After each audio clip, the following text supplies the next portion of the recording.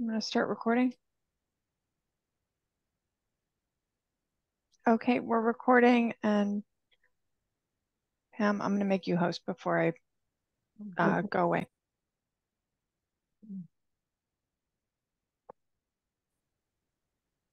Great. I don't see any participants other than just those of us on the screen. Yeah, nobody's come in yet. Yeah, but have you started recording yet? Yes, we're recording. Great. Then I'll start the meeting. It is. No, we have a boring agenda when nobody's. This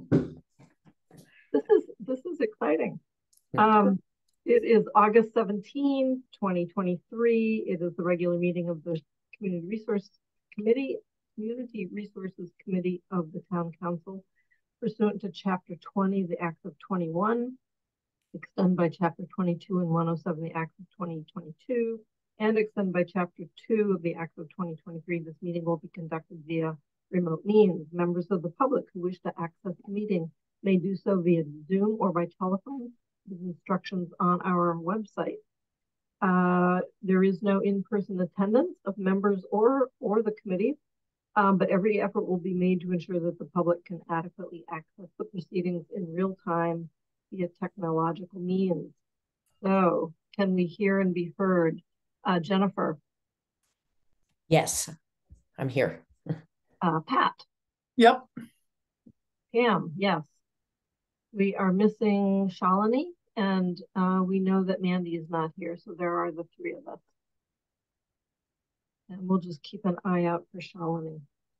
The agenda, as you know, had the action items of the residential rental bylaw, but we have pretty much passed that on. I think the Finance Committee will talk about the fee and structure on the 22nd in their meeting. So I am not planning to talk or spend any time on that topic today. What I do want to spend a lot of time on is the general bylaw, nuisance house, aka nuisance property. And I see that John is here as a spokesperson for the department who would help administer this. So that's really helpful. What occurred to me, and I don't know if you saw the version which was actually produced back in February. So it has been a really long time since we have talked about this particular part of the package. The first parts being Shalini is now present. Good, great. Shalini, can you hear us? Yes, present. Wonderful. So we're here. I was just saying that this document hasn't been talked about since February, so it's been on the shelf for a while. It feels like a pretty important part of the whole package with the rental bylaw, regulations, and this nuisance bylaw upgrade. And let me just see, there still is nobody in the audience, so I'm not going to talk about public comment right now, but we'll have general public comment after we've talked about nuisance bylaw. I do want to reserve about 20-30 minutes, if that feels right, to talk about the housing trust questions that were posed to us. And I just want to make sure that we have enough time to do that at the end before public comment. So let's go into this, and I'm going to try to share my screen. I took a clean copy of that nuisance bylaw just because it's so busy with all the subtractions, additions, and put it into basic text. So if someone actually will help keep track of if there are attendees that come in from the public, that would be really helpful to me, because once I start sharing my screen, I may not be able to see them. So can you see the document? Yes. Okay, great. And I'm going to try to enlarge it. Is that as large as it gets? Quick question, Pam. If we do see people in the audience, what do you want us to do? Just let me know, I guess, so that I can stop and pause and say we'll have public comment following this. Okay, got Thank it. you. Yeah, thanks. Before I start reading this, though, were there any basic questions that you all had about this document? Not just questions, but just comments. Melanie?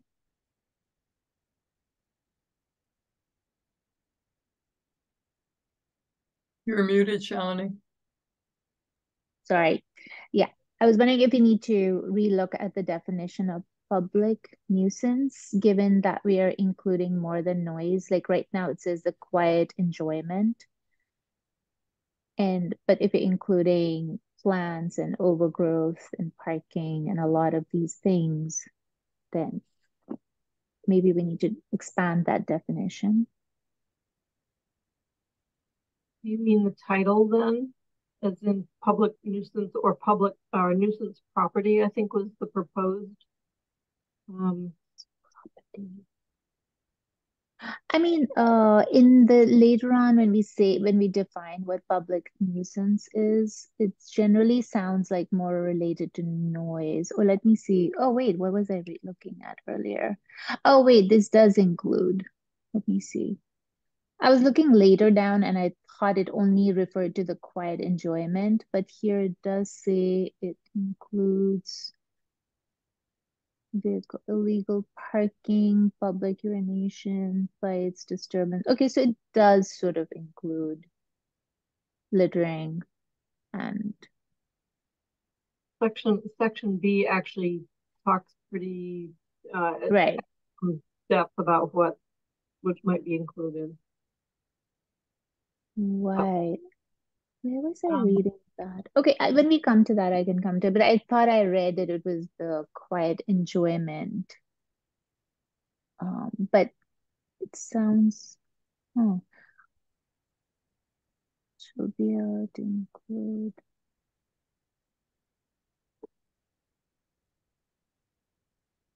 Oh yeah, it was Sometimes use B2. peaceful. Right.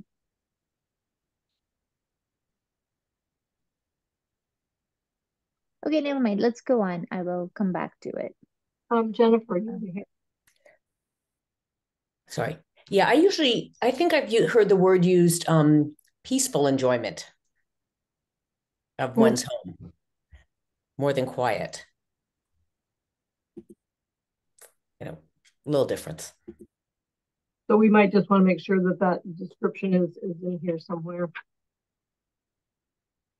So in looking at this document as a whole, I think compared to our original one, which was really nuisance house, and the nuisance house focused very much on partying, and it was either a party house or not, and it really didn't have any way to cover some of the many issues that were raised by neighbors, including parking in the front lawn and trash and lack of maintenance of the home and the yard and that kind of thing.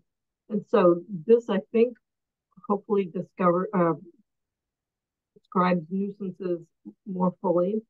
One of the things in sort of analyzing this bylaw is that it tries to have a tiered approach. So there's a property that has has a violation or two. Then there's a property that actually has met the criteria of being a problem property, where they have accrued several violations within a period of time. And then finally, the description of a nuisance property, which is sort of the telling point, the tipping point. This approach also tries to identify who is notified at what level, because not everybody has to be notified the first violation or two. It tries to simplify and clarify who needs to get engaged. I think one of the things we heard from many of the property managers is that they felt they were not responsible for tenant behavior, And in fact, they aren't really for the first couple of violations, but once something may be deemed a problem property, then they're at least notified and they're asked to step in to help rectify the situation. This bylaw also now includes sort of a notification process. If something becomes a problem property, it becomes a nuisance property, and how to correct those issues. And then finally, just what are our enforcement issues.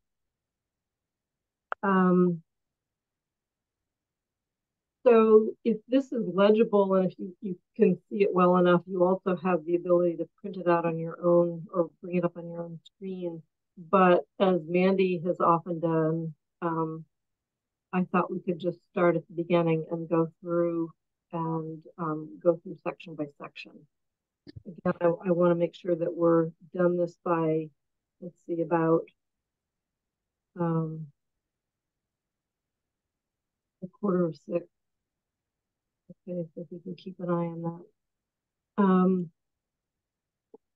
Under the definitions, something that was highlighted was that the costs associated with the enforcement, the responses under number 5, that the schedule of costs would be established by the town manager. And I didn't remember, that could be the inspection department as the designee of the town manager, but I didn't remember that conversation at all. Did anybody else have any thoughts about that?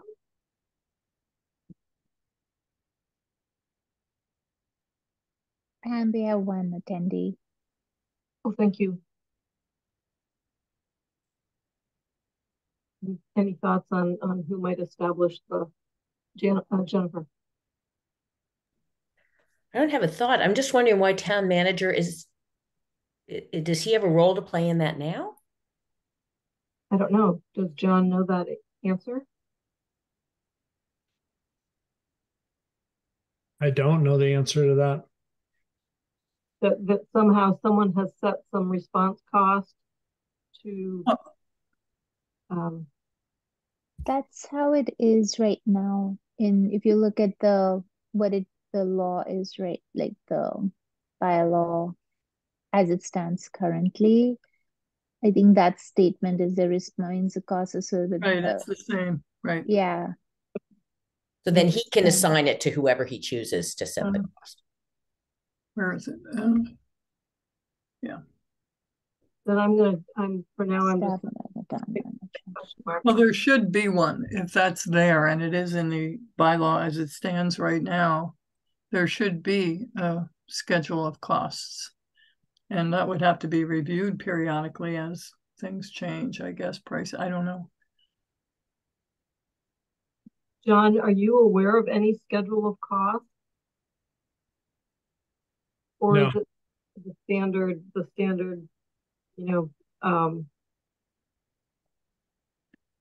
violation fee or whatever of $100 a day?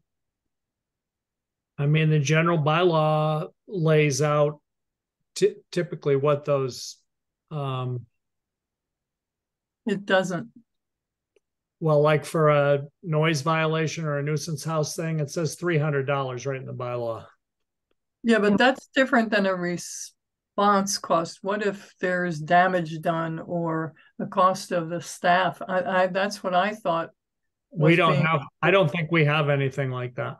Yeah, it is. Yeah, so I don't know. It'd be good to clarify perhaps with Paul because a violation, a violation is not a response cost. No, I think this is sort of addresses like that property on, was it 20 Allen that we went to? So we had fire there, we had the police there, we had, the building inspection office, we had an electrical inspector there, an assistant district attorney was there. I mean, if you started to add that all up for what did it cost us to be there for an hour?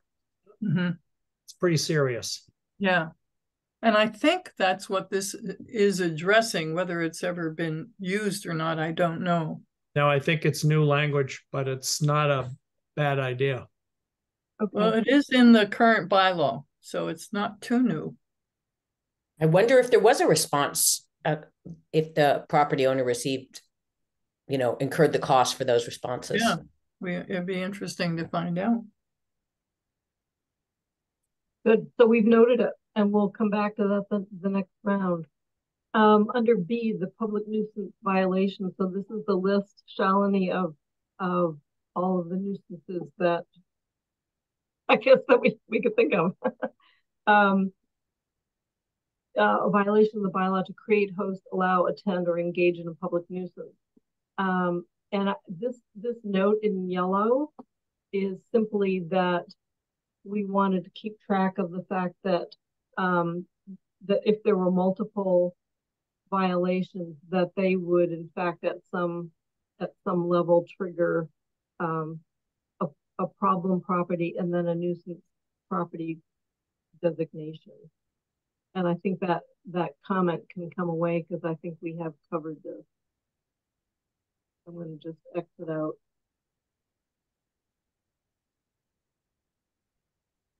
Any other, Jennifer, you have your hand up? Yeah, I don't know if this is the time to ask it, but it was a question I had for John. I don't know if you're immediately familiar with like 219 and I think it's 227 East Pleasant Street. It's a yellow house and a white house, different owners next door to each other, just north of Triangle. I know that. Yeah. So would they fall under, I guess it's 1 or 2? So there's both been behavioral issues with alcohol and then, trash and all. It's a visual and behavioral nuisance. And there's a lot of parking issues at those properties as well. So would that, in terms of the property owner being responsible, would that come under our rental bylaw as well as the nuisance bylaw? I mean, would that be caught in one or both of these? Because those houses have been problems for years. What's the address again, Jennifer? 219 and 2, I believe it's 227. Thank you.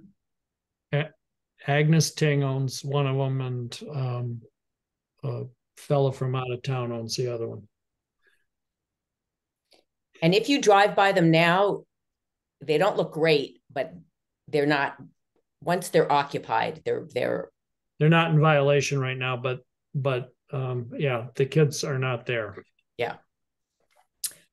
So I think to Jennifer's question though, if we go through this bylaw, are we going to be able to rectify those situations more easily because of this, with this bylaw?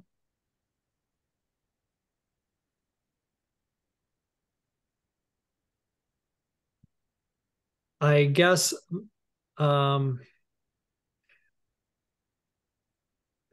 question is, when does it become a public nuisance? Is it how much time we're spending on it? Is it how many complaints it incurs? There's a neighbor who's an active complainer, and that's but also these are on a main public way, so we drive by and we see it.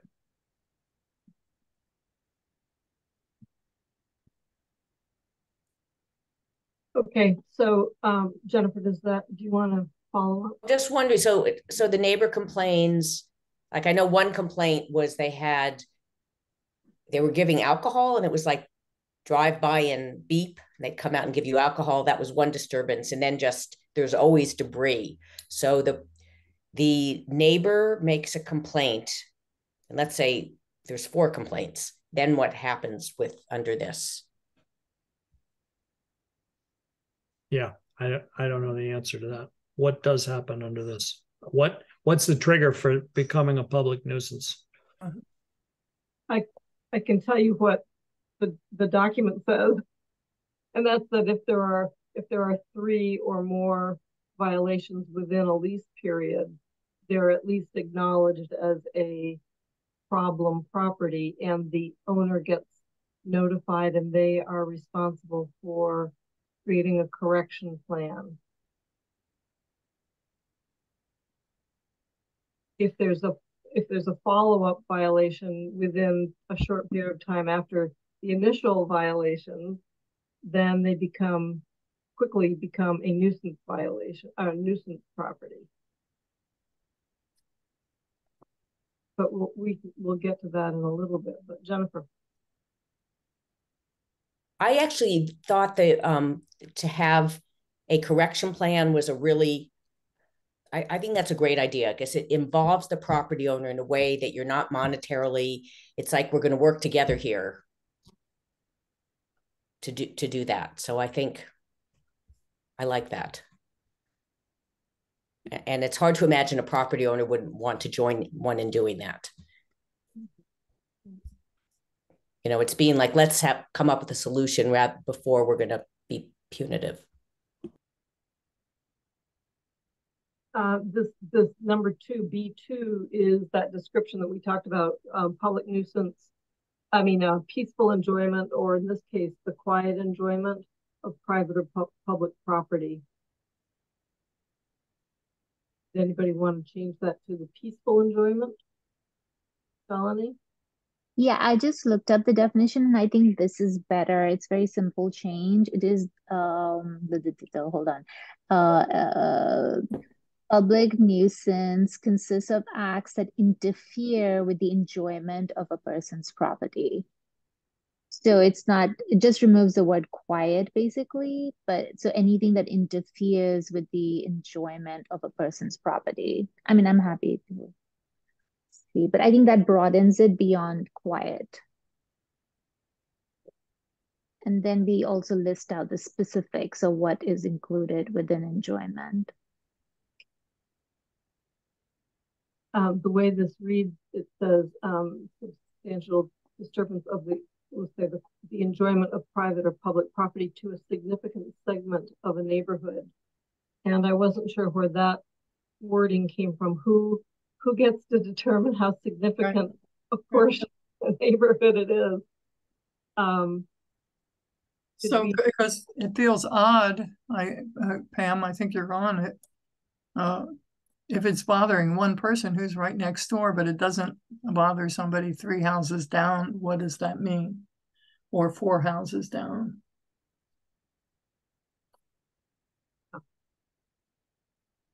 Does it mean that we throw a radius around that property, and if it disturbs, it just gets so prescriptive if we say, well, 50% of the people within of the abutters or something like that, that gets harder and harder to like John to have to track.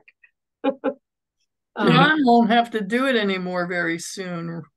We used to, when Beth and I lived up on Montague Road, you would sit out on the porch and it would sound like the UMass drum line was out in the driveway. I mean, what kind of a radius is that? That's a couple miles away.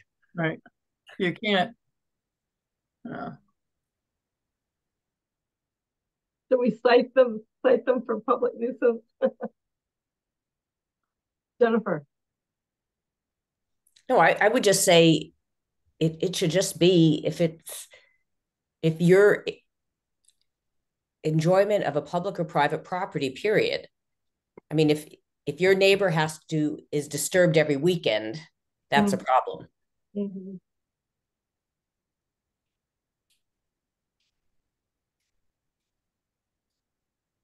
Yeah, I was thinking if you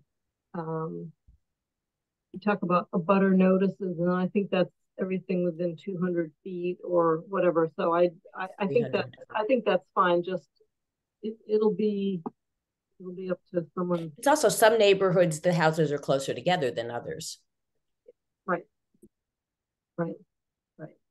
Okay, so that's what is being considered a public nuisance violations. Let's see if there are any below. This yellow right here, certain violations, that lists all of the other references to violations that we track, and they come from all the different zoning bylaw sections. And they are valid. I checked them all. They make sense, but they refer to excess outdoor lighting, occupancy of the household, vegetation maintenance, and parking. Felony. Who is this bylaw meant to be read by? Residents, right? Like if I was new in town and I wanted to look at it.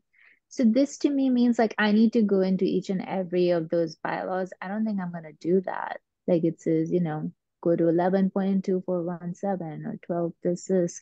And I wonder if there's like an appendix attached to this which gives a description. Like if we don't want to make this too lengthy or something, but it just seems too onerous for people to go and find those different things.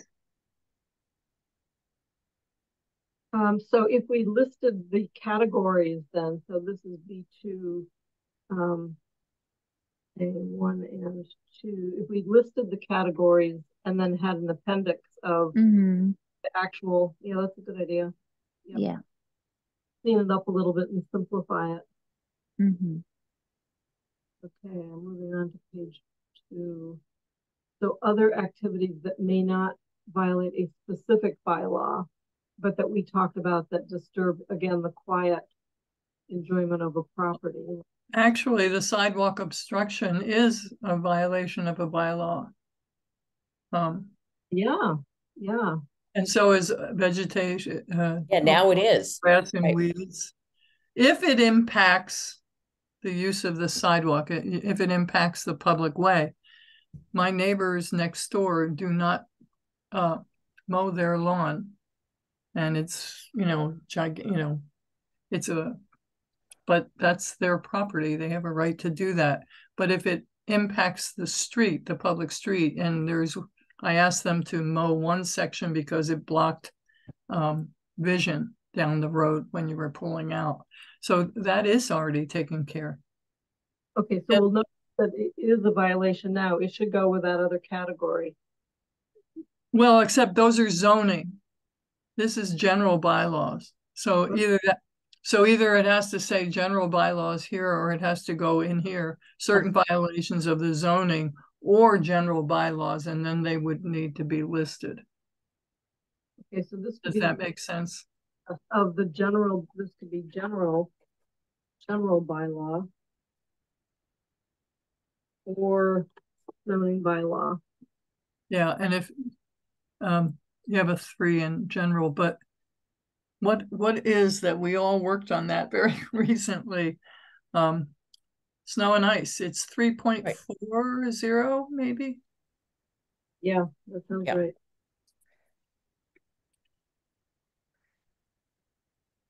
So can I ask a question? Yeah.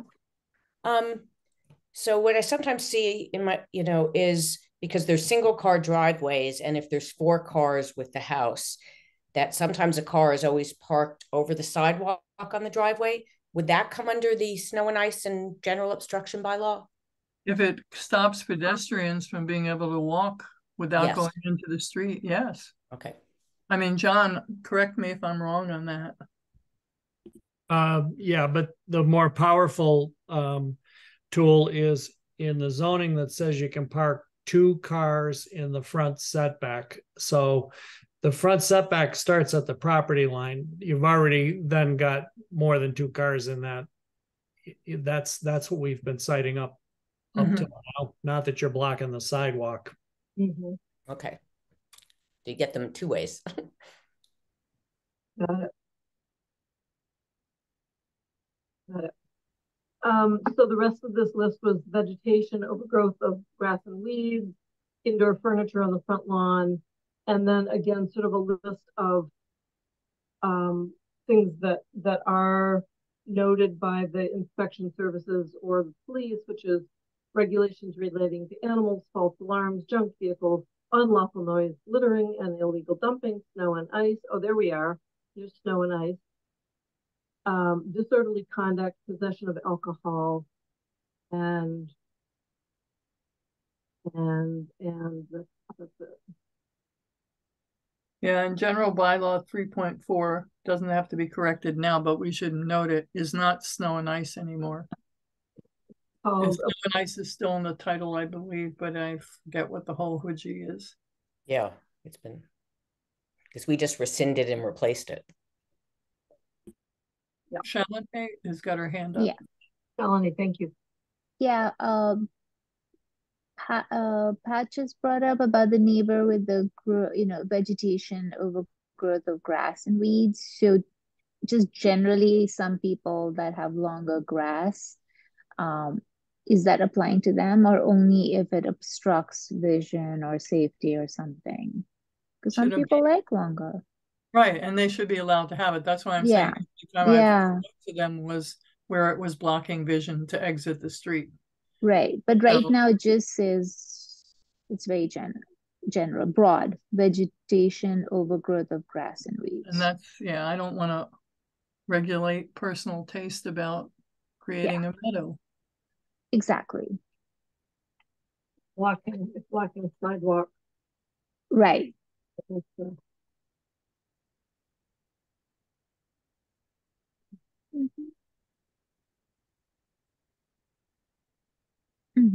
Okay, thank you. And so again, we sort of list these same types of things where it just reminds everyone that these are the general categories of issues that we bump into. Any additions there? Can I go on?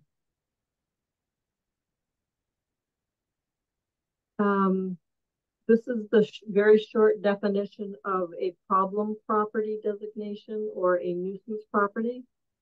It says, upon a third violation of this bylaw ensuing with any 1 year period or the current lease period, because most of those are from June to June kind of a thing.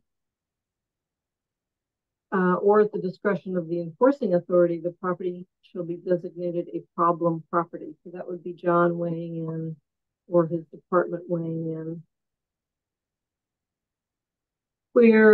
And then we'll talk about how each of these is dealt with, but where it ratchets up is then a nuisance property. And we really need to have a discussion about what triggers that nuisance property. So if you've got 3 violations in a school year, let's say, along with that third violation, you are a problem property. Upon any additional violation of this bylaw within the same 1 year or current lease period, after they've already been noted as a problem property, in other words, it would be their 4th or more violation, or if they've failed to implement a corrective plan, and that's at the designation of the inspection staff, then the property would be designated a nuisance property. Does that make sense? Jennifer?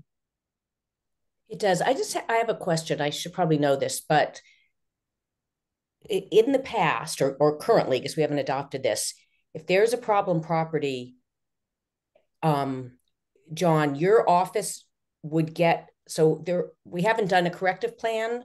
So I just want to be clear that the building and department would initiate the corrective plan. So what I'm trying to think of is, Pam, I know that you reached out, you wrote to a landlord outside of Amherst who had a problem property, and you had a constituent who was complaining, and you never heard back. If the town were to send a letter, John, would you probably hear back? Maybe not. I've got one that I'm chasing right now, and I've heard 0 from the owner.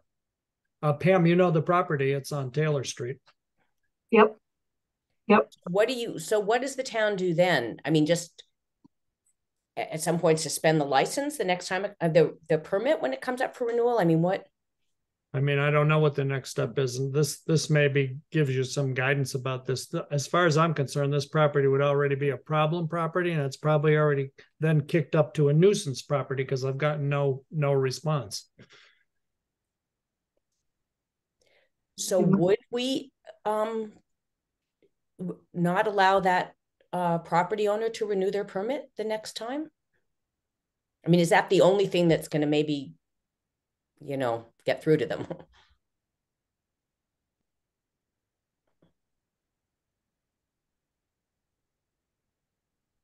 We're all waiting for John to give I don't know. I don't know how you're going to enforce that. But well, they would have to apply for a permit, and if they're denied that, they'll know that, right? Right.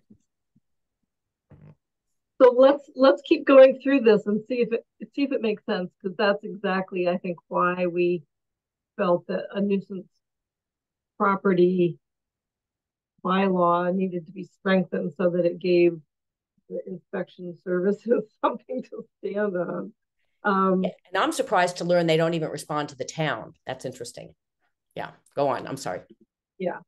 So after you have a designation, you're either, you know, a great property, or you're a problem property, or you become a nuisance property. The next section is, okay, so who's responsible? Who do you contact? And for properties that haven't been designated anything yet, but have had a couple violations, you basically go to the occupants at the property where the nuisance is occurring. And it could be the occupants, it could be the people who ever organized or sponsored an activity that ended up as a nuisance, or people that are engaging in the activity. So it's the partying, it's the invitations to a party, that I would say are typically what would fall in here.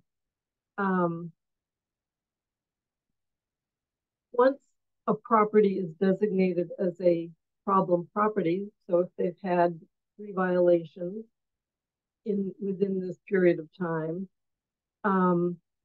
if it is a problem property, then who gets notified? So it would be the same occupants, it would be the same whoever sponsored the activity, it'd be the same people engaged in the activity, and then it would be any owner or persons in charge of the problem property who have not met with town officials and submitted a corrective action plan within 7 days. So you finally bring in as a problem property, you say, okay, you're going to engage the owner with I'll say the charges, the designation, and the notification that they have a problem property on their hands.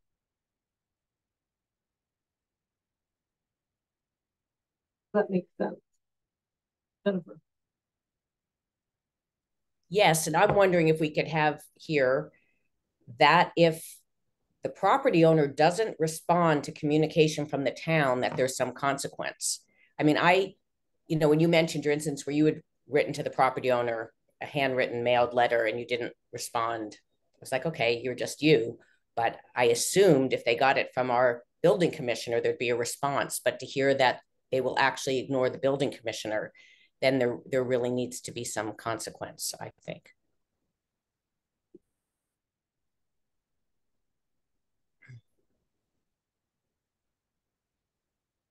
Because it seems like giving the opportunity for corrective action plan is, you know, goodwill on the part of the town.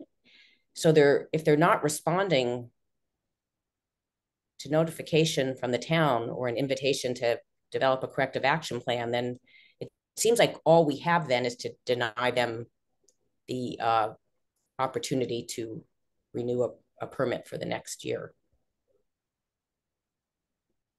Any other thoughts on that? Pat or Shalini?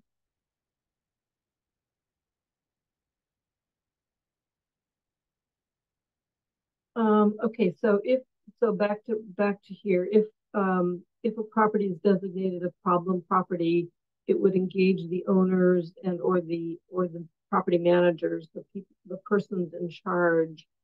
If a property then is designated a nuisance property, which means there has been yet another violation or more on that same property. The same occupants are responsible, the same person sponsoring the activity are responsible, the people engaging in the activity are responsible, the owners and the persons in charge have now been notified. They're also have been notified now that they were not just a problem property, but now they're a nuisance property. And that the public nuisance violation had occurred 2 weeks, say, after notification to the owner of that problem property. So it's a problem property. John sends a note to the people, and 2 weeks later, nothing has been done. They could be notified that they are now a nuisance property. So I'm curious about how I hold the occupants responsible. How do I know who the occupants are? Don't you have on file the occupants with every lease? No, I don't have the leases. I have to request the leases. There's no way we could manage, what are we talking about here? 5,000 leases that are going to come in every year, and we're going to no, we don't have that. We don't keep that information. John, then going back, whether it's a problem or a nuisance property, how do you cite the occupants or the I don't cite the occupants. I don't cite occupants. Who do you cite? The owner. Even on a first pass, there's a drinking party at. That's a police thing. That's So wouldn't you have the right, just like police has, if it's in the bylaw that we allow you to do that? If there's a violation, you can knock on the door and fine people or give them a notice. I can't just hand out tickets to anybody. No, I don't have those sort of police powers. Even if it was written in the bylaw that the inspection people can go and I don't know. I guess that needs to be run by the town attorney. So the in this case, letter number 3, A, B, and C are the same people that we thought we were acknowledging, with the minor violation, the first violation, the second violation, who gets the ticket. And those are, to me, those are probably more the noise and party type activities that would occur. The police ticket, the occupants. If there's a noise complaint for a loud party or whatever, they go there, they identify the occupants and they write tickets to them, and then they take them to court. Okay. And that could also be the folks who maybe organize the activity, and also if there are unruly folks, it's the people who are participating in the activity. That's right. That's typically police driven. That's right. Let's say we get into sorry, Jennifer, you want to break in? I have a question after. Okay, so let's say then we've now gone into other categories of violation that have started to add up. You do have the owner's contact information because that's required in our rental registration bylaw. You can demand the lease. Yes. So all of that could have happened in your first correspondence to the owner and or project person. That's right. And you say your house has hit the threshold for a problem property. I am notifying you of that, and I'm directing you to provide us a corrective action plan within X number of days. Does that work? Does this give you the authority to do that? It does. It works with most people. Jennifer. It sounds like this is where the disconnect is. The neighbors call the police. The police deal with that response to the noise or nuisance complaint, and it doesn't get communicated to the building commissioner's office or inspections. Is that correct? There's a record keeping thing that needs to happen here. Yes. Right. There needs to be some. So this is what happened with a house around the corner, or a house in my district, a major nuisance house, and the calls. So I, was contacted by the constituents, and I involved the management company, but the calls would go into the police station. And it just so happened there were like 6 calls that went in over the 3 days of graduation weekend. And a new property manager with the company assigned to that property happened on her own to look at the police call for the weekend and saw that there were like 6 calls to one of the houses that she manages. But if she hadn't taken that initiative, inspections wouldn't know it, and she hadn't known it. We know it. Those calls, those weekend calls are shared with all the landlord and inspection services. So she saw it by reading that email from Bill Laramie. Oh, okay.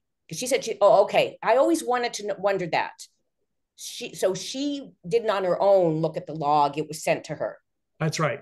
Okay, so that's great. So that connection was made. So she saw an address for a property that she manages, and she said, whoa, uh-oh. And this was actually a very nice story, because back in June, she reached out to me and the neighbors. We met with her. And just today, I got an email from her saying, I would like you all to come to a meeting. She had a date and time. She had worked it out with the 8 new tenants of this house, because it's a 2-unit, to meet. And she did that on her own. So anyway. That's how it should work. Right. So that's a happy ending, hopefully. But it's good to know that connection, the calls came to the police and it did get where it needed to go. Okay, thank you.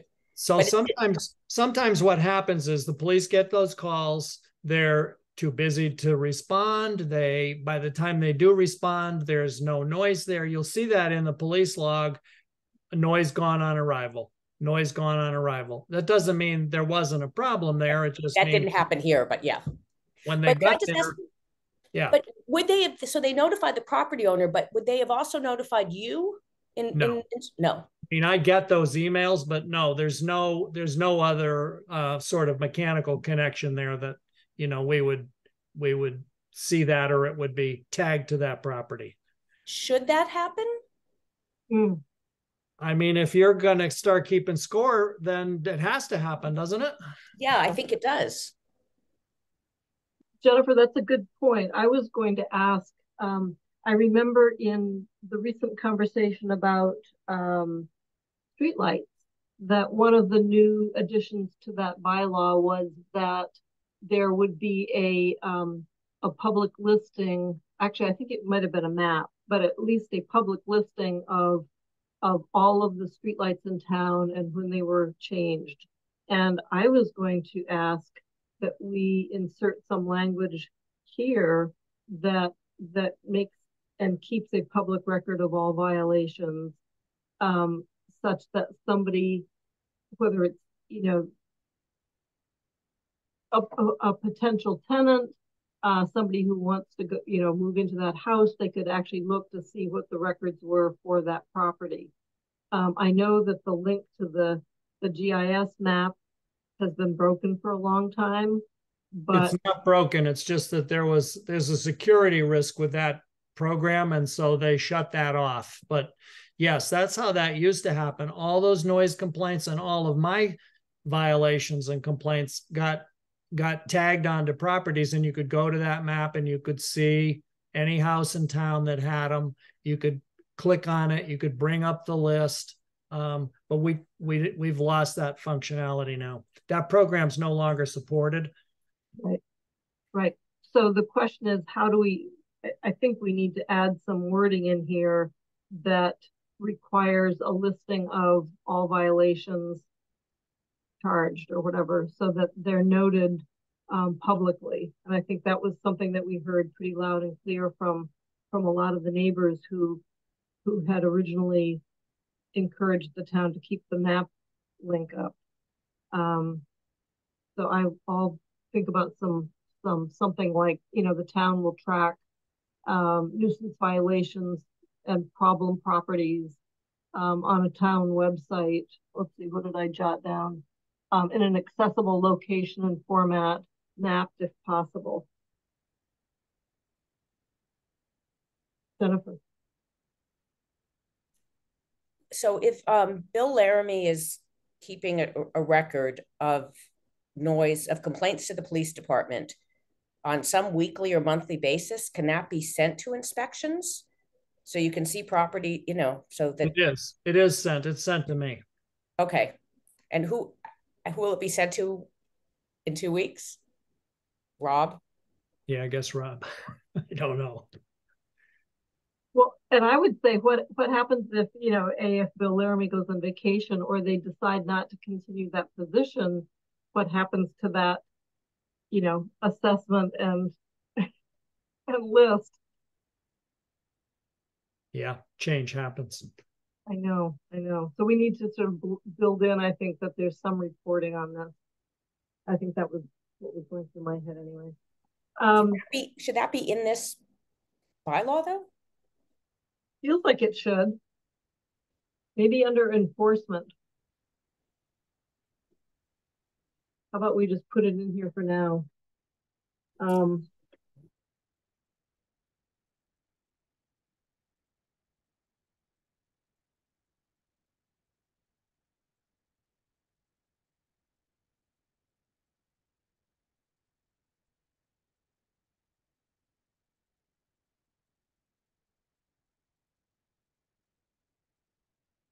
To help us remember. Is that okay?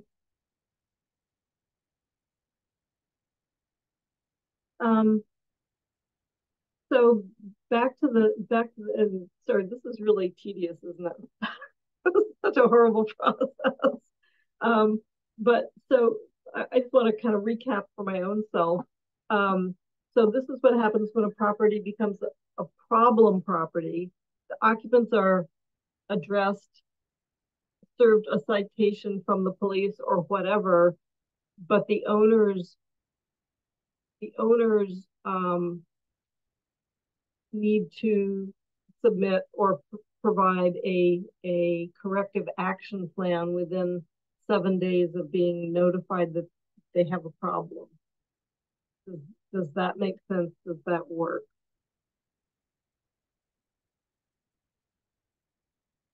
Yes, that's good. Okay. When they ratchet up to becoming a nuisance property, it's essentially the same thing. The owners or persons in charge have been notified that it's a nuisance property and that there has been another violation. Actually, I think they would be notified that the property was identified as a problem property, and another nuisance occurs within or after 14 days of, I think that's, so I'm sorry. I think that's a mistake.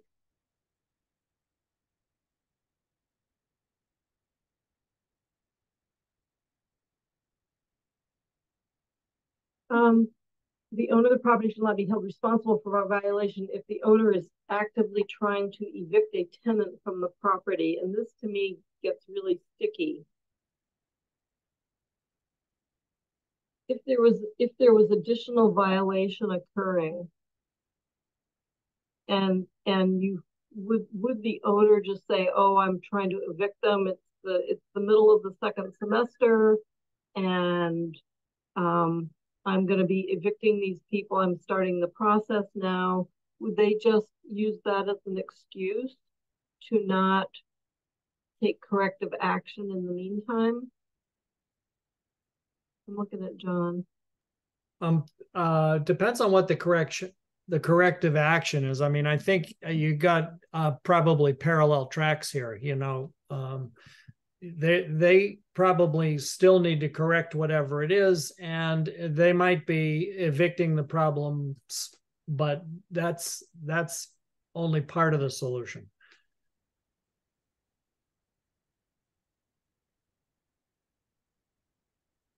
So describe what that actually means then. We don't get involved in an eviction. That's something, you know, that a property owner or landlord does in housing court.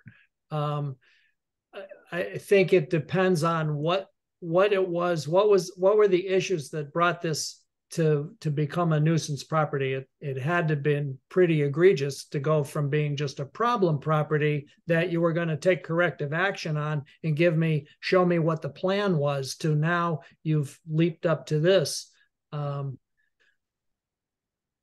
Yeah, something broke down here. Yeah, so the question is, do we keep the sentence in here then, that the owner would not be responsible if they are in fact in the middle of a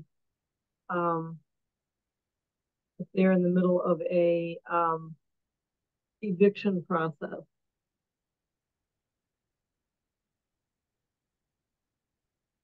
I'm trying to imagine how it is that the owner isn't responsible for anything that happened up to the point where we got all the way to here.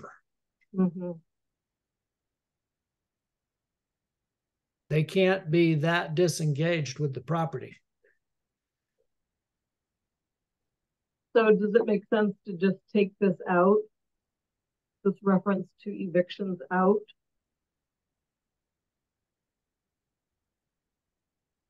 Let's see here.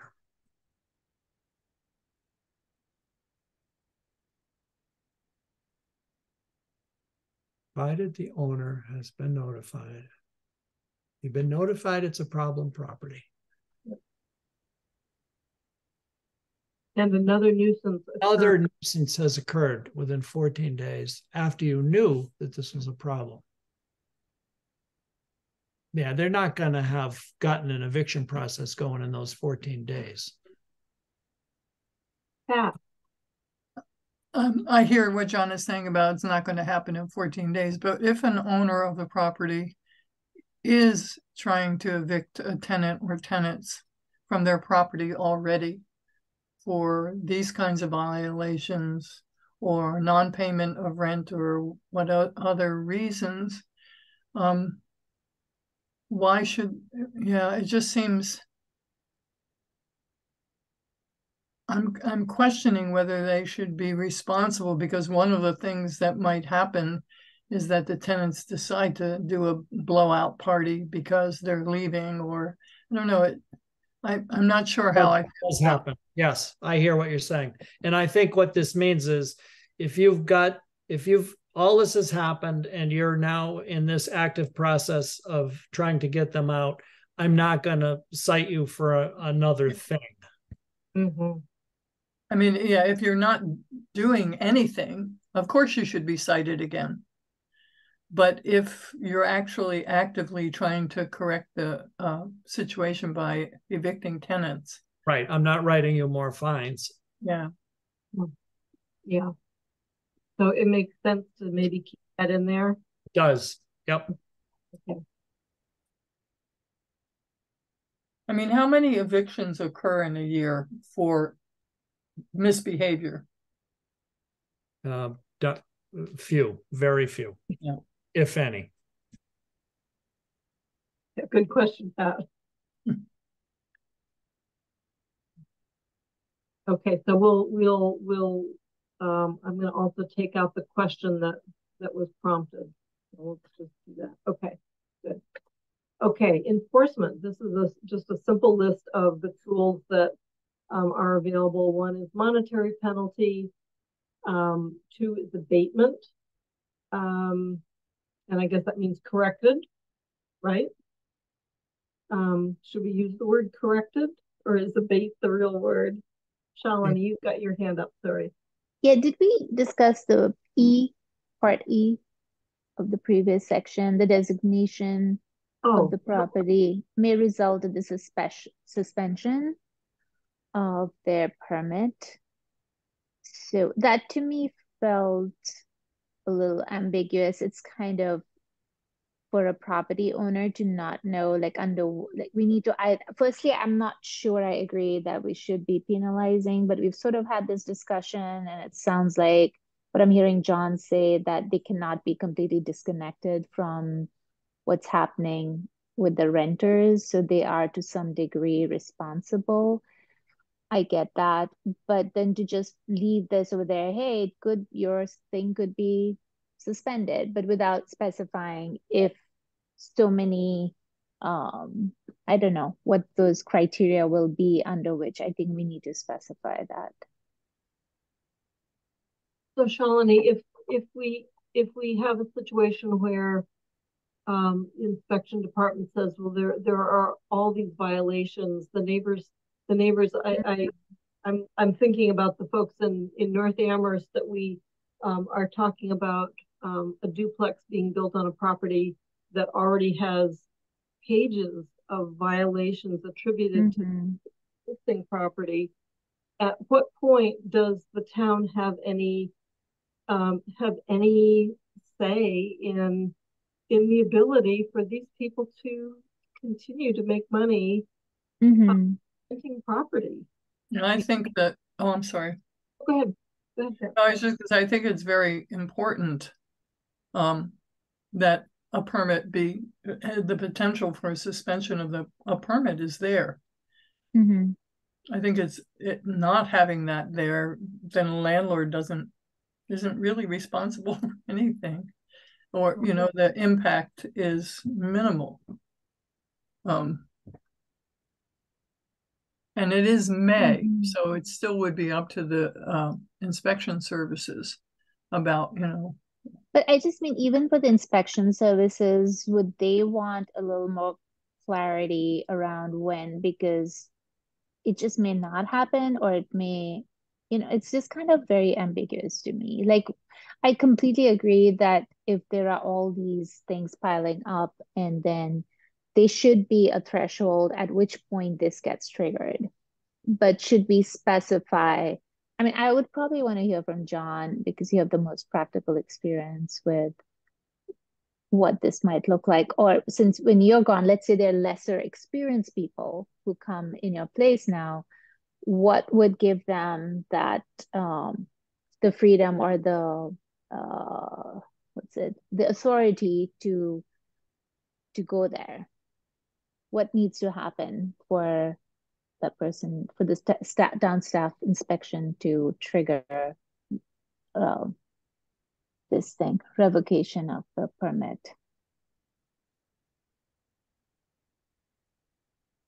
I think, yeah, I hear what you're asking, and I think you'd have to have been totally ignored. I mean, you have exhausted every other form of your authority here. You've been to court. The magistrate has said you got to do this by August 1st. August 1st comes and goes, no action. Okay, now we're going to take away your rental permit. I wonder if they will recognize that authority. I don't know how you get them to not rent their house, but it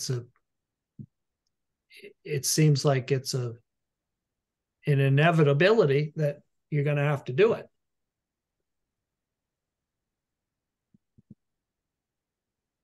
Jennifer. So yeah, if they continue to rent the house, there are fines that could then be imposed on them. Yeah. The fines go, you end up back in court. Right. And they come to court and they say, oh man, I can't pay $5,700. I don't have that kind of money. And it gets negotiated, Yeah. So just to sort of sum up this section E. So something has been designated a nuisance. It has climbed the ladder to the point where a corrective action plan was originally required for a problem property. They have not done that in a timely manner. They haven't, they've sort of ignored the directives of the town to abate the problem.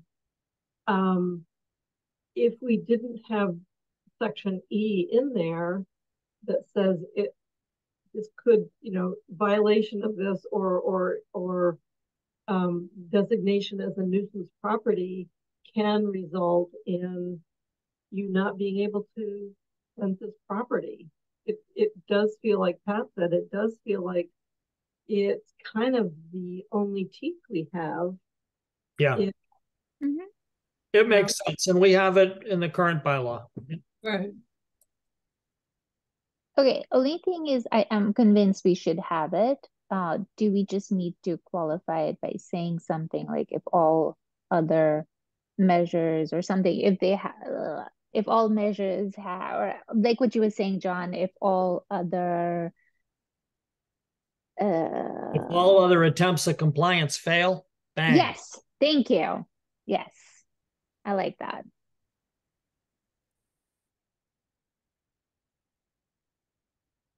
And of course, all of this has to be checked by, because would that be hard to prove in a court and all of that? So we'll get the right legal language perhaps, but okay, thank you. That sounds good. Okay, so then enforcement is, and it's now about 10, it's about 5:35, so a couple, 10 more minutes of this and then we'll switch. Enforcement is monetary penalty, abatement, meaning fix it, response costs, those are something the town can levy, a corrective action plan may be requested, a loss of a rental permit, so again, this is one tool we have. And then this is where I threw in that tracking the list of violations on some public websites so that the community is aware of. It feels kind of like enforcement to me. That the community is aware of. Why is it enforcement? I don't know. Yeah. It may not be appropriate here, but it's like having this public knowledge is a tool. Public humiliation is a tool. Yeah, so were stocks and public whippings. Why do we do away with those, actually? Oh, John. You're so full of it. There you go. What about a dunking stool? Come on. So the question is, does this belong here? Right, we'll just leave it at that. So again, it doesn't dictate any of these. It's just listing out what enforcement is. I tell you where you don't want to live next door to. Yeah, right. Yeah, but how many people would go on a town website to see if they actually the off-campus student housing used to use that as a tool. They would pull the map up. They would ask prospective tenants where they were thinking of living. They would say an address. They would pull it up and say, well, maybe you want to think twice about that. This house has actually been a problem house. Or maybe they're saying, boy, the neighbors on that block are really strict. You don't want to live there.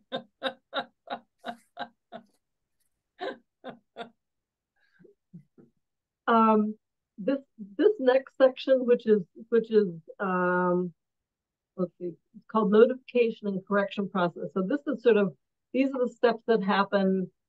This is the corrective action that's requested, and I'm looking at my watch going, do we want to delve into this or not? And maybe we just sort of run through it and then we can think about it for the next round. But in public property notification, so if something has achieved the status of problem property, a notice of that will be mailed to the owners and the persons in charge, telling them that the property has been designated a problem property If a residential permit exists for the property, the permit may be suspended, revoked, or denied renewal. That maybe needs to go down into the nuisance property section. That seems like a little bit tough on this first go round. Your problem property, I don't know if it's appropriate to make that statement. And then each day or portion thereof that the violation exists beyond the corrective action plan timeframe will constitute a separate offense. So this is John's department going, you know, you have 3 weeks to get this thing fixed. And if not, you start accruing fines. If more than one provision of this bylaw is violated, each provision violated constitutes a separate offense. So the process for problem property correction is, upon notification of the problem designation, the owner or manager will contact the town and schedule a meeting within 7 days. So they've been notified, they have a week to reach out and schedule a meeting. Doesn't mean that the meeting has to happen within the 7 days, but at least they have scheduled the meeting and to discuss the property and initiate the development of a corrective action plan to address the issues. A written corrective action plan will be submitted to the town within 10 calendar days after receipt of the problem property designation. So it gives them a week and a half to actually submit a plan in writing to fix things. Can you all read that? And then the town will direct implementation of the plan and identify the time frame for getting it fixed. Failure to submit the action plan by the deadline is considered a separate violation. Failure to implement the plan results then and there in a nuisance property designation for the property. Does that make sense?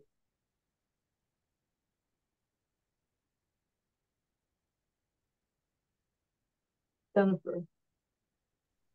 I mean, I think so. I said it before because it doesn't hold the property owner responsible for the tenant's behavior, but it involves them in a corrective plan. And I think for most property owners, not the ones who, well, hopefully, but the ones that don't even respond when they hear from the building commissioner's office. But I think for most, they would then be, you know, following that property. And this is not something that they're not going to want to have to be doing corrective action plans every month. So I think it involves them, and I think most will then be proactive. And hopefully it will involve those that don't respond right now. But I don't know. I think this is very good. Any other thoughts on this? Because I think this is where we should probably hold up with it, and I'll just put a symbol or something that we stop here.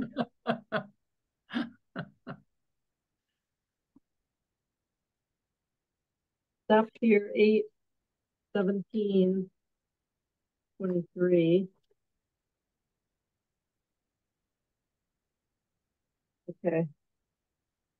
So the similar to that though, the nuisance property, what is the time frame?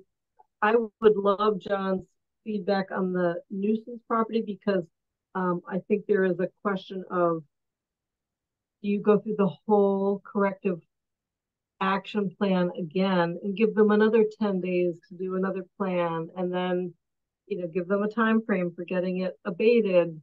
Or is there somehow somewhere a more immediate feedback to them? And that's, John, do you want to just... I think it has to be an immediate feedback. We've negotiated a time frame here, and for some reason it hasn't happened. I can only think that it hasn't happened because you weren't driving, you know. I do work with landlords who, you know, I can't get Minuteman Pest to come until next Thursday. Okay, you know, but we're in communication. There's we're communicating with each other. That's fine. I don't want to go back there in 15 days and find out you didn't do anything. Yeah. So the response from you is that, yes, we need some immediate feedback rather than another, like, I'll just say another series of compliance plans. No, I mean, right. We had a plan and you didn't stick to it. Yeah. Okay.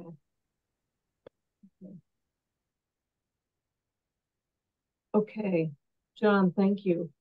And I would love your remaining. When do you retire? Tomorrow. August? No, September 1st is my last day. But you're not counting. So it's within 2 weeks, and we will not have your CRC right.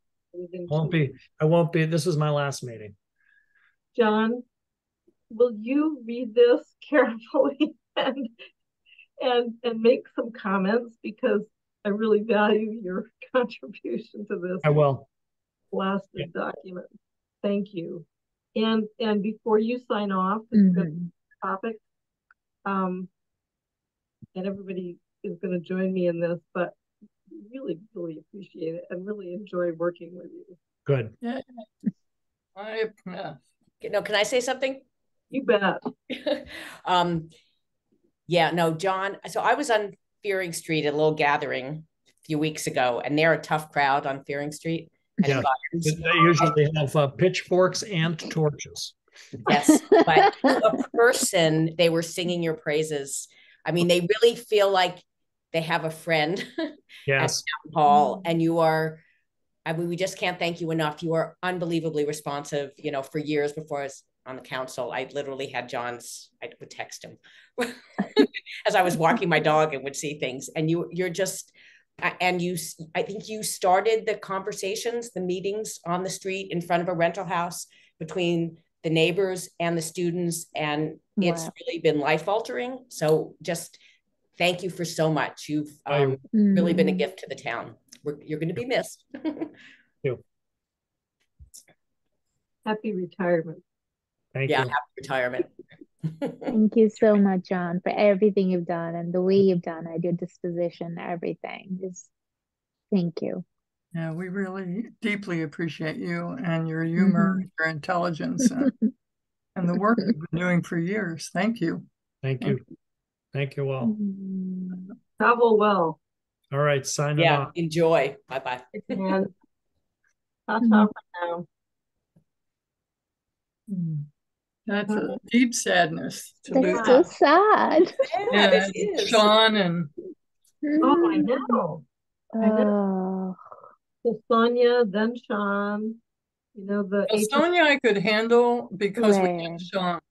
Yeah. And we're an incredible team, but to lose, and she was a loss for me because we were friends as well. But Sean being driven out is just horrible. Was he driven out? Did he feel beleaguered? Yes, he was driven out by the way he had been treated in meetings by some of the public. Oh, that's terrible. Yeah, it is. I did not know that.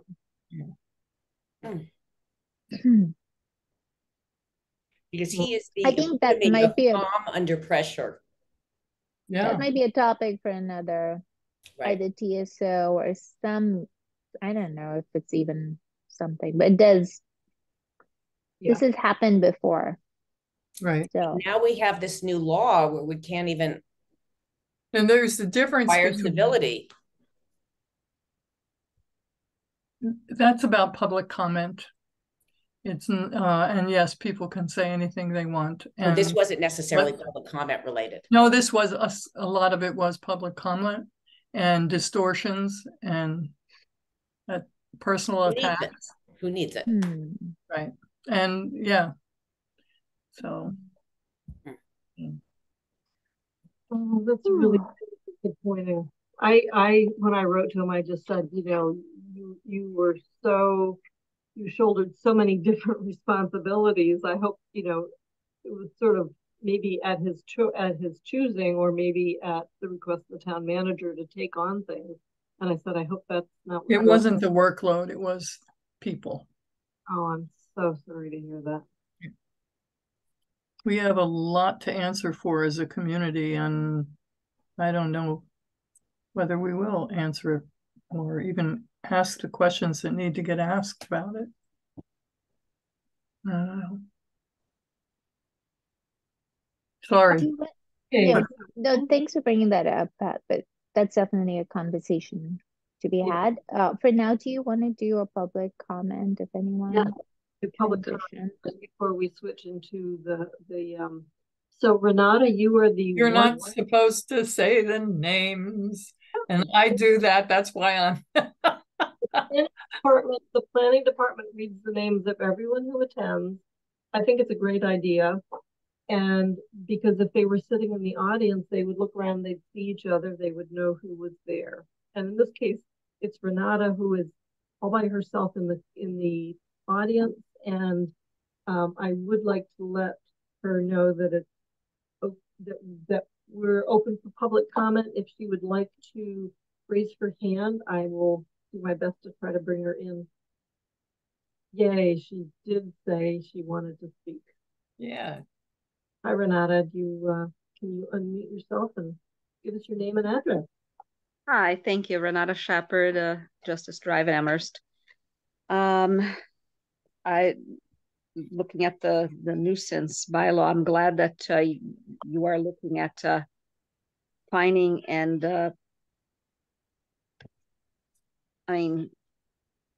going after the people who actually cause the nuisance, not the property owner, because sometimes when you have a 1-year tenant and you don't know, you may have a bunch of students that you think might be great tenants, and it turned out that they are party people and they're going to leave in a few months. You can't even start an eviction process sometimes because it's not going to, they're going to leave before that goes through. So hopefully that won't stain a property just because of that one group of bad people. And there is a possibility that you're going to have another group of rowdy people if you're not lucky enough to get good tenants. But hopefully whatever fines and punishments will go towards the perpetrator of the nuisance situation. And yes, the property owner should be involved in creating a plan, but not lose their livelihood because of some bad apples. Thank you. And happy retirement to John. I hope that he can pass on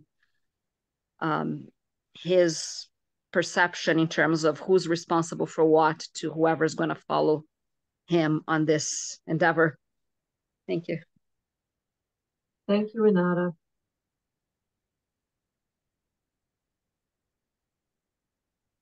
Our next item of business is to discuss the follow-up to the joint CRC AMAHT meeting, and there were a couple of questions that were posed to us, and they were essentially a discussion to fit specific affordable housing recommendations into the manager's goals and to figure out some specific priorities to go along with that. That's one topic. And then I'm looking at Shalini as I read the next one, the creating and developing or running a survey to an outreach on what types of housing people actually want. Pardon? Renata is still in the. Okay. So I think I need to mute her. Oh, I need to ask you to unmute. No, I think you're good. Okay, she's muted. Sorry, Renata. I think you have to move her back into the audience to be consistent with how we. There. Is that right? She's still here.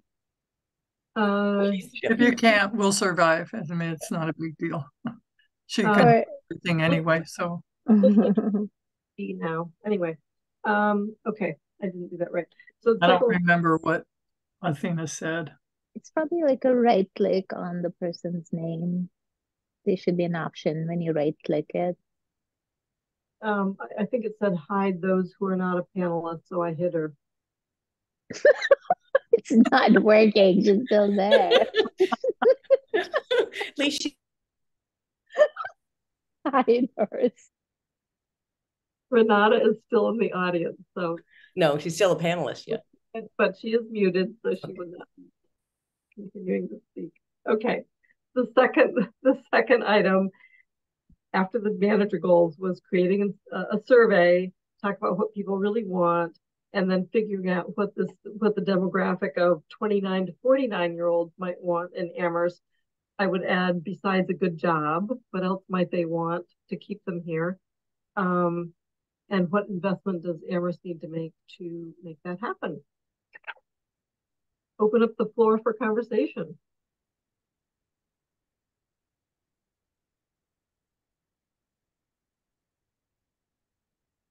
Jennifer.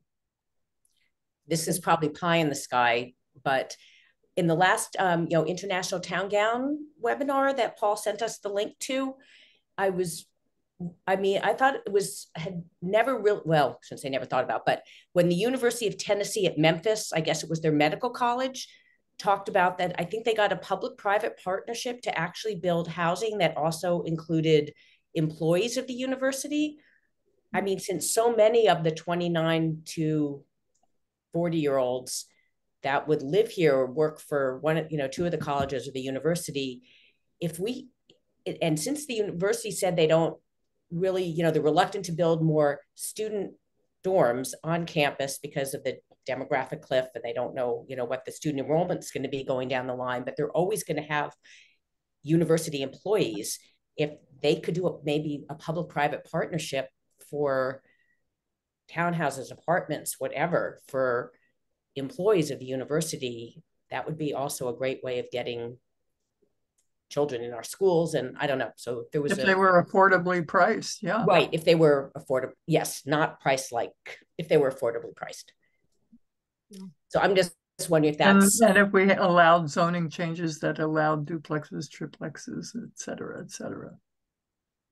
But those are already allowed. You know what I'm talking about. Yeah. No, but we're even thinking of like Gateway, which is in a RG area. The gate. I mean, there's areas near town. And anyway, it would just it's a good idea. It's not a bad idea. So if they could be enticed to do that. So Jennifer, maybe you could think about some way to sort of craft that into a manager strategy or goal that we could add in. And then Shalini, I'm going to call on you. Yeah. I was thinking of two things. One is like hiring that person. I know we're hiring a half-time person to be an employee who will work with the Affordable Housing Trust, right? Yeah, if it actually gets used that way, instead of just supporting the staff doing what they're doing. Yeah, but it would be nice. And since we don't have an economic development director, and since this is part of development, but the kind of development we want to see, which is more housing for, and that does raise our taxable property taxes. So it is sort of an economic development, but focusing. So if we had a person, even if it was half time or some hours, who's focused on meeting with wayfinders, meeting with different people, finding out the different types of housing models, which we're starting to happen, right, with the Gables and all of this. We're starting to see, but if there was a focused person who's really making those connections and inviting those kind of developments and supporting them, I think that would be a really good investment. And then secondly, back to the survey, I again think it's really important because if we don't know what people need, we may be solving for the wrong problem. And I'm just speaking based on anecdotal data, that having spoken to a few teachers who live in Leverett, and I was like, what would it take for you to live in Amherst? And when we say affordable housing, or let's say workforce housing, or, and what I understood was that even if we provided housing here, they would not be able to get that kind of landscape and woods and, you know, that much space that they're getting, the value they're getting for that, you know, in Leverett, they're not going to get it here. So will people, so that's why I feel doing a survey with some open-ended questions and some not open-ended is really important to understand and hone into what can be built that will make it attractive for people. Sorry, my reminder for composting. Okay, thank you. Could I just get a clarification, sort of a question? And if on the Tennessee campus, and I don't remember whether this was addressed. And so on the UMass campus, UMass, well, with a public-private partnership, builds housing for students and also housing that includes staff. Are we allowed to tax that? Because if we're not, then there's no revenue for the town there. So, you know, I think I think it's different. It adds more people for schools and things, if maybe, but we don't gain any tax base from it. We get no, but we have more of an impact on our services, et cetera. So how would we address that? Oh, Pam, you go, but I do know that they're different. Sorry, like you go, but I'm going to say a few things. Yeah. And this is real curiosity. Some of that, my recollection is that no, they would not. The way it's structured now, no, they would not be taxed. Just like the new dorms are not taxed. Right. We could oversee them if they were not operated by the university. We could oversee them and inspect them, etc. That said, I think there is a push, if I'm not mistaken, to adjust the pilot formulas. If we are able to base it on structure value rather than, you know, some nominal land value. And the reason I say that is that the campus has something like 13 million square feet of structure on the campus right now. And if that were taxed at or if we got a pilot amount, even nominally on the replacement value or insurance value of those structures, believe me, it would solve a lot of problems. Oh yeah, but it's not going to happen. Yeah. Maybe that could be a town manager goal, though, to work on it could be a goal. But I think the other piece of it is we have Hampshire College and Amherst College, and they own single-family homes that they rent to their staff and their faculty. I don't know if they rent to their cleaners, etc., but they do rent to faculty, and that is not taxed. But see, that it seems to me that we should be able to tax with the private colleges those residences at a rate, at a residential tax rate. So I'd like to see the town manager be working on that, as well as, you know, saying, oh, well, we're going to go to UMass and we're going to get more pilot money. Yeah, we can put that in there, but it ain't going to happen. I mean, I would double check to make sure. I actually thought that Amherst College properties were taxed. Those residences were taxed. It could be wrong. I don't, and I could be wrong. So it'd be great for us to find out. That would be good. Thank you. I just think that actually, it's not always the case that it will be tax exempt. My understanding is that it's just the way this was structured. Like if it's a non-profit that owns, then like who's doing there's some way that they got around it, but it's not always the case. I think the town can tax in public-private. I think they can too. I think we could find, like, I mean, let's say Gateway is that owned by the university, that slab of grass? Yeah, it is. Okay. But parts of it, isn't it owned by Shambain or parts of those? I'm not sure, but I thought part of it was private Well, or no? the land from Mercy Church, which Uh-huh. is closest to Triangle Street.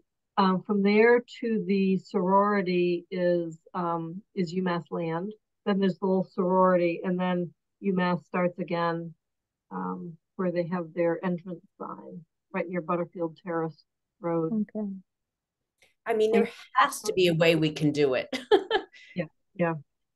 I had a question too, though. And what about Ball Lane? If Ball Lane is that tax, if that becomes owner occupied,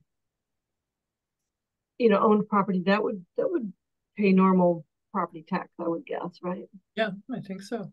And then I mean, East Gables must be paying property tax. yeah, okay, that was the second. I'm not 100%, again, it's like, that's what I've been assuming, but I think that's again worth clarifying for ourselves. So I was told that new house for the Hampshire College president is being taxed because that he's still using the other house as where he entertains and does business. And this residence on Sunset is just his residence. That's Amherst College, not Hampshire College. Yes, Amherst College president. So they are paying taxes, which is good. Are you sure of that? Mandy told me that, and I thought maybe she probably right. She's got such a great mind.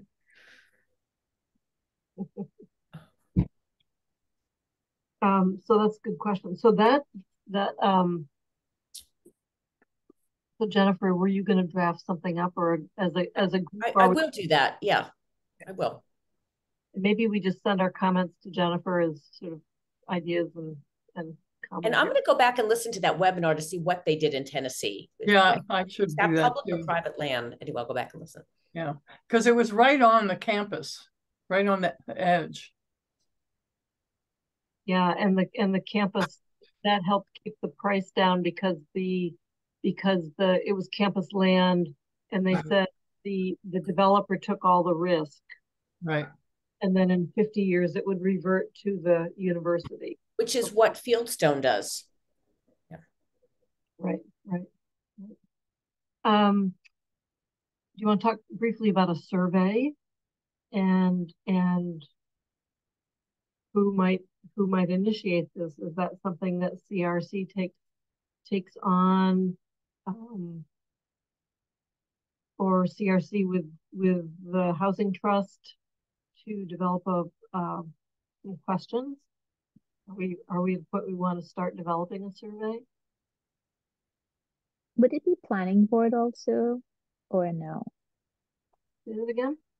Well, should we include the planning board also in or just affordable housing trust? I don't know. Planning board might have some thoughts on it because they are starting to talk about, sort of looking in depth at opportunities for housing. Right. Because especially thinking in terms of what areas are for what and where might different people prefer to live. Do they want to be closer to downtown? Do they want to be closer to the university? Do they want to be closer to the school? What? So I think planning board it might make sense to include them, at least in the initial conversation, to see what their interest is. Mm-hmm. I could draft up a little note that comes from, I'm sure Mandy would want to look at it as well, to the planning board for just as a conversation topic. And I might add that I could do that. Oh, okay, there you go.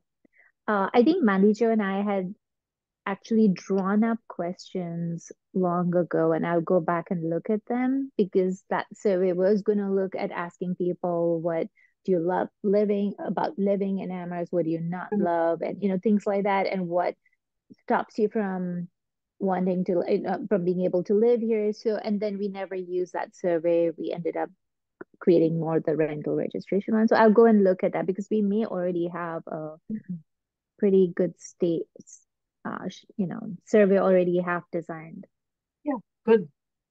Yeah, I think the hard part is the analysis as we saw, and this time, like I've learned from last time, there should be two people looking at it. Maybe if they're two different bodies, like especially if it's like affordable and planning board and us, then that would make it easier. There's no conflict or quorum problems and all that, and we could have three sets of eyes looking at the survey results.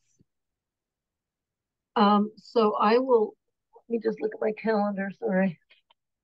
Show you the armpit.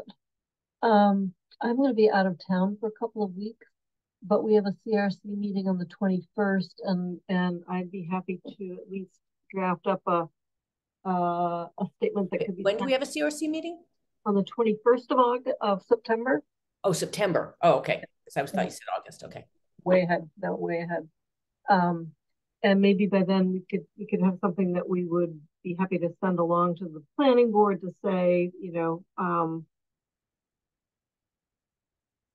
have you given any thought to the kind of housing or the locations of housing that people might want? Is that really what we're asking them? I think. Can you say that again? Dear planning board, what kind of housing do you think people want anyway?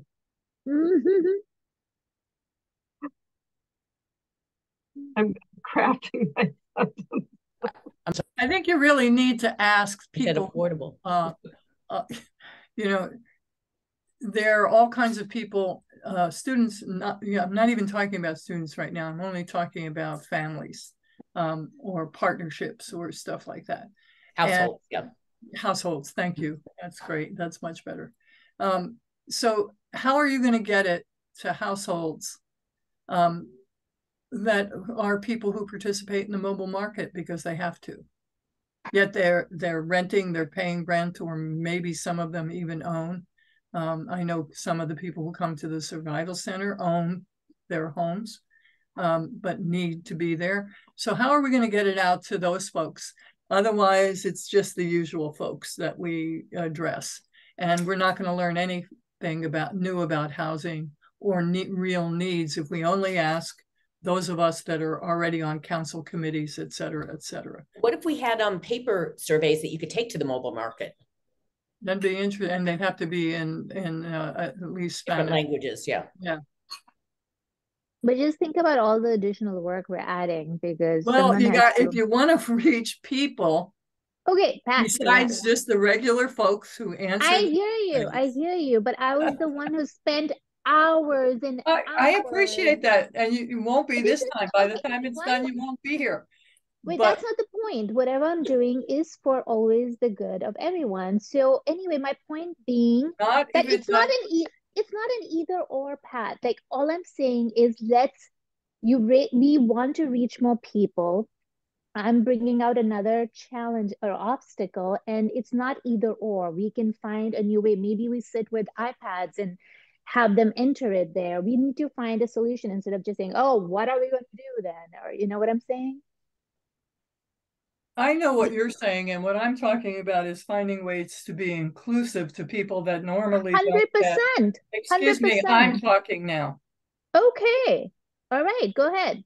Excuse me, you were both talking over each other, so yeah, I'm going to stop because this is an asshole conversation. No, I think, Pat, we're trying to hear you. You're talking about the outreach strategies, and I think Shalini had started talking about sort of the types of housing. Oh, it's too much work, and it's not. Can I speak now? I'm 100% all about the inclusion, and I'm saying that I'm 100% with you that we need to get more people who do not speak, and we have to consider the fact that we do not have the town staff. We are going to have to do it, and how do we get those people and consider the staff? I'm not saying because it's a lot of work, we should not do it. I'm saying that it is a lot of work.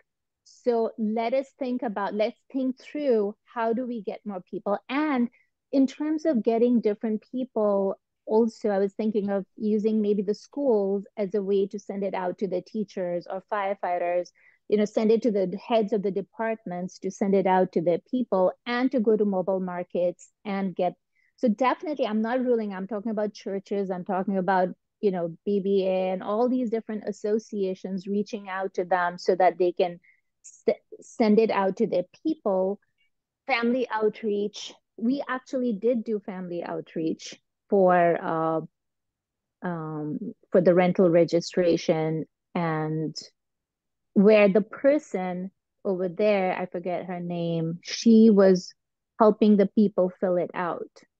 So there are ways to do it. I'm not saying it's a lot of work, so we shouldn't do it, but I just don't appreciate that you would automatically assume that that's what I'm saying is because it's a lot of work. I'm not interested in doing an inclusive job. That's what I was reacting to, because we're both saying the same thing. Pat, are you good with that, or are you okay? Sounds like there was definitely work to be done, and probably the 21st of August is the time that this, if I remember, that this topic comes back up again, or should be anyway, if we want to keep it moving. So I'm going to switch gears and ask if anyone wants to make a motion that we adopt the August 3, 2023 meeting minutes. Were there any corrections to those that need to be made?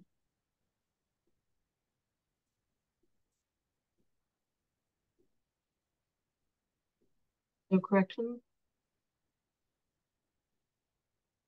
Then I move that we adopt the August 3, 2023 meeting minutes. Second. Okay, all in favor. Let's see, Shalini. Abstaining, just because I wasn't there. I did read them, but I'm abstaining. Okay. Pat? Aye. Jennifer? Yes. And Pam is also a yes. So those pass with one abstention. And I don't have absent. I don't have, oh yeah, one abstention and one absent. Great, thank you. I'm not going to preview the next agenda because that's the chair's thing. And there were no items that were 24 hours in advance that I'm aware of. I don't have any announcements. And does anybody have any last minute, anything you want to add to the conversation? No, you had said the 21st, but we are meeting on the 7th, right? Our meeting on the 7th. I may or may not be able to make it. So we will pick up the nuisance bylaw then? I think Mandy said I should have it ready. I should have our corrections or our notes for it ready for the 7th, but that it's pretty likely that it won't get discussed until the 21st. Okay. The end of the year is getting really close. So I'll try to get those corrections made in sort of a clean text and put that back in our packet for next time. Okay, thank you. Any other additions, corrections? Can we adjourn early? For adjourning. Thank you. Thank you. Pam. You chaired a really great meeting. Well done. Yeah, well done for Sitting at 6:18. Thank you all. Thank you. Thank you all. CRC